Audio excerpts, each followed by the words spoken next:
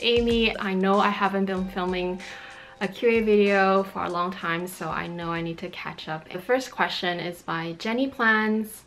What do you think of the Gucci Marmont bag? Oh my gosh, I just talked about that in my tag video. Like I said, I love the Marmont and I love the Dionysus. I think Gucci has been doing so great and they're doing so many attractive bags and they're so edgy also.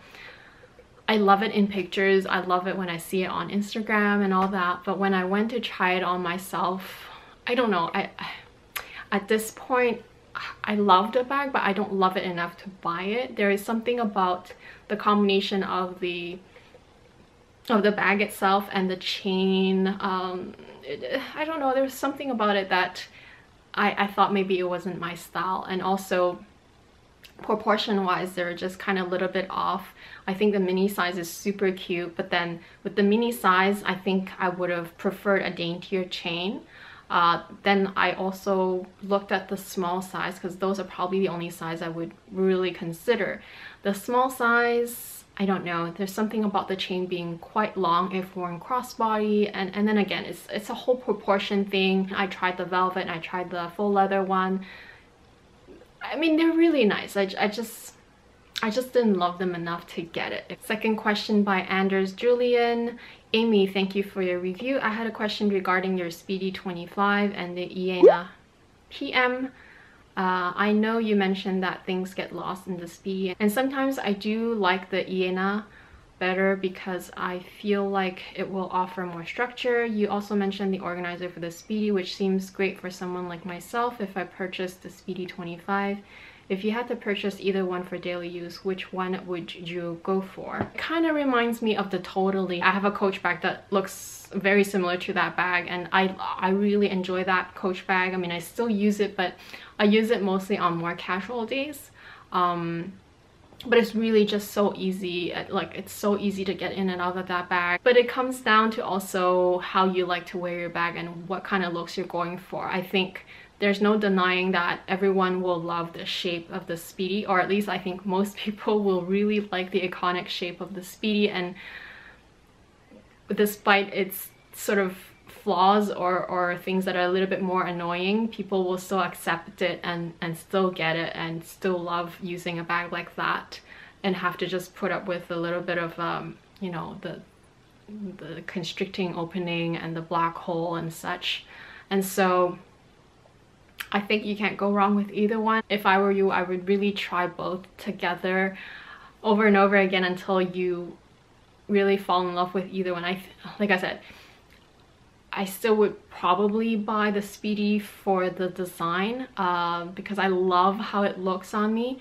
I know it won't be as easy to access as the Iéna probably, but I think personally I don't love the Iéna look as much. I already have two larger totes that are completely open with no zippers, and I love using totes like that. And so if I compared the two, I would probably pick the Speedy, but then again, like I said, it's really a matter of what your needs are at the moment and why you're looking at these two bags. In terms of organizer, you know what, I had the organizer for the Speedy 25 and I enjoyed it sometimes, but sometimes I hated it so much because I don't know, the Speedy 25 is already a smaller bag, and with an organizer inside, yes, you keep things more organized, but you also have to take the effort to put it back into its slot. And that alone is something that I don't always do. I like to be able to just throw things in. I don't really know if I'll ever get one for a Speedy bag anymore. I mean, I think they are very useful for something that's open, like an open tote, like the Never Full. I think they are still really useful for something like that because it's way easier to access those kinds of bags. But for a Speedy, I'll think twice actually. Otnel, hi Amy, do you know if there is any way to prevent glazing from cracking, splitting, peeling? Does it help to use leather conditioner on the glazing? Hope you have a great day. And so she was referring to my Porsche Mitz's video. No, I don't think that you can really condition the glazing per se. Glazing is just the way they, as I was told, the way glazing is applied onto the edge of bags is with a brush. and the glaze itself or the material itself is something kind of in between glue and paint. Sometimes maybe they could be more liquidy, sometimes they could be more thick and viscous.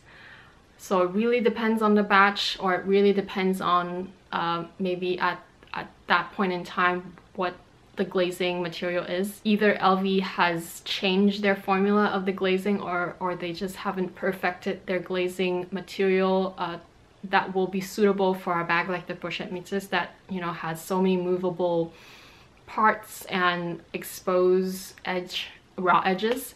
And so yeah, the way they basically apply it is with a brush, dip it into the glazing, and then go around the bag carefully. And that is why sometimes it's thicker, sometimes it's thinner. It really depends on the person doing it. So it's really not a matter of conditioning the glazing, it's just really a matter of the quality of the material, I think, and the whole thought process behind the whole design of the bag in conjunction with, you know, the glaze and all that. So yeah, I personally don't think that there's a way to prevent it. Maybe the best way to prevent it is just to carefully use your bag, and if it still happens, then I think that it's more of a quality issue. Then you should probably get it looked at and bring it back in. Or if you're just too scared of any of this happening and having to deal with so much drama, then maybe just consider another bag. Like I said, it's hard for me to decide for someone else, but my advice is, if you know that you cannot deal with the whole like repair process and just even risking having a bag that might give you issues over and over. I'm not saying that it will, but it could happen. Just maybe avoid buying the bag altogether. And I'm not trying to discourage anybody from buying the bag, because I love mine, obviously, and of course I've had mine for a while and I've used it well, and you know, I don't baby it, but I'm quite careful in general as a person, and it still happens. I cannot prevent it other than just trying to bring it back and get it fixed again. And you know, whether I have to pay for the fix or not, it's something that I will have to accept eventually, that I will have to pay, because I haven't had to pay yet, but I'm hoping, fingers crossed, I don't have to have another episode of having to bring it in again because of glazing issues or quality issues. So far it's been okay, but yeah. SK is asking, hi Amy, did you get to see the iridescent Chanel pieces? What do you think? And it seems like a lot of people are loving the Coco handle bag. Is that on your radar? That's so funny, you guys are mentioning these same bags that I'm mentioning in my video. The iridescent one, yes, I did see it in person. I think it's lovely. I saw the one that is more on the green blue iridescent, so it's not the purple one. And while I think it's beautiful and I tried it on myself, it's not for me, just because blue is actually my least favorite color, I think. I don't even think I will add the purple one, even though I do like purple. It's just hard for me to style it. If anything, I think it's easier to style with silvers, with my clothing. Silvers, browns, blacks, even reds, even a very light pink or beige. Those are really easy to style, and of course these are all neutral colors, duh. But yeah, for me, I don't have enough stuff that I wear that can be complementing blue. So yeah, I wouldn't be adding the iridescent or even purple. Like I wouldn't be adding those. As far as the Coco handle goes, you know what, I really love the look, but it's not on my radar, just because like I explained in my other video, I think the Coco handle or the Coco bag is just, because the handle is stationary, every time you open it, it kind of is the exact same as how the LV Croisette is. The bag, when you open the flap, the handle will also open at the same time, and it will kind of like, you know, hit you every time you open it. That kind of bothers me, so I'm not gonna add that one. I mean, there's so many beautiful bags out there from Chanel, from all kinds of brands, that you know, those are not the only ones that I will be ever attracted to. So I love it from afar, I love it on other people, but just not for me. Isabel Ferreira, hi Amy. I have the Neo Noe in Noir, but I've been contemplating getting the Petit Noe for the longest time. Do you think they're too similar? Also, if you were to rebuy it, why do you intend getting the GM size instead, and does it stay put on your shoulder? Does it tend to slip off? Congrats on getting the Neo Noe. I did end up checking it out in person, and I have to say that I like it a lot. It's a lot more streamlined and not as bulky as the Petit Noe. It seems to stay closer to the body, and I love the interior lining. It's so beautiful.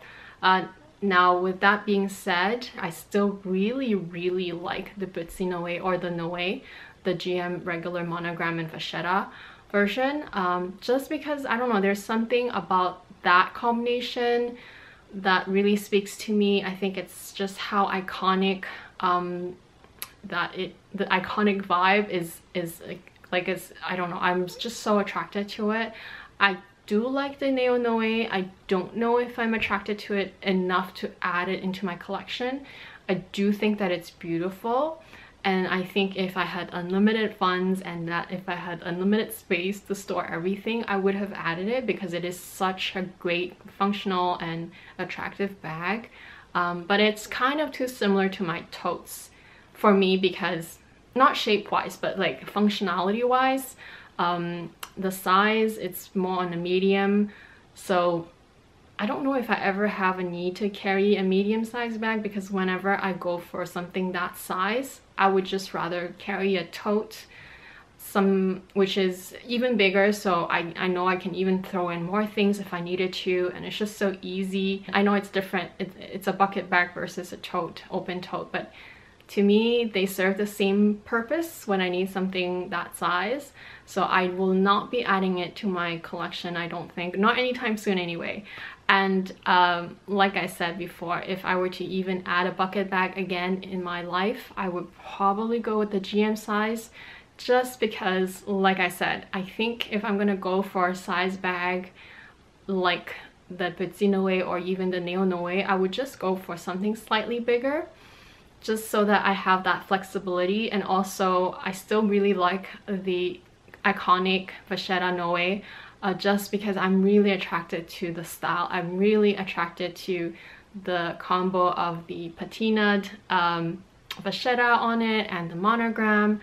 And no, I have never had any issues with the strap. That strap is phenomenal. It's so comfortable. Even right off the bat, it's way thicker, way wider than the Neo Noe. And I find it super comfortable. I can load up the bag, put a laptop, all kinds of things, I can put a brick in it and I don't feel uncomfortable with it. That's how amazing I thought that strap was. And so that is the reason why I would rather, if I were to repurchase a bucket bag, I would rather just go with the GM size. Coffee and Makeup 24. Do you still think that it is worth getting a square mini after having it for a while? And do you think that it makes more sense saving up for another Chanel bag as a first bag? It's really hard to answer because of the following. Having had my mini square for a while, I thought that it would completely satisfy my sort of craving for another flat bag. As much as I appreciate it, it's still really small. And you guys saw my what's in my bag video with the Chanel square mini flap. I did a full review and what I fit inside. It fits quite a bit, and it can fit everything I need, even with my vlogging camera, which is amazing. But it's annoying to fit all that stuff in, and like I said, I have a beef with having to retrieve things easily and quickly, and also putting things back. That's where the Chanel Mini kind of annoys me a little bit sometimes. It's a great bag for its size, for its price range, Chanel wise, but it's still lacking a little bit. I just wished, I don't know, I just maybe wish that it was slightly bigger. And now we're going into the territory of, well, why didn't you get a classic flap, maybe the medium size? That is why it's hard to answer your second question, because